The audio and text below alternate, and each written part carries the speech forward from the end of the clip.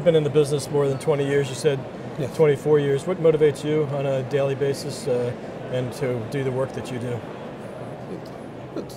It's the residents first and foremost. It's my staff, and it's a director of nursing that I work with who's so committed that, you know, with her and I working together, I don't think either one of us could do it without each other. We have a really good, strong commitment to the resident coming first, and the staff to support that. Right. And that's, you know, we both feel that same way, and my board of directors supports that because many of my board of directors become our residents. Right. We all, for the last 10, 15 years, I've always had at least one former board of directors in my facility as a resident. We do right now, as a matter of fact. So that's all that kind of, you know, motivation, the support, emotional and mental support in the residents. The residents, you know, as different and as unusual as they can be, they're always a motivation for all of us.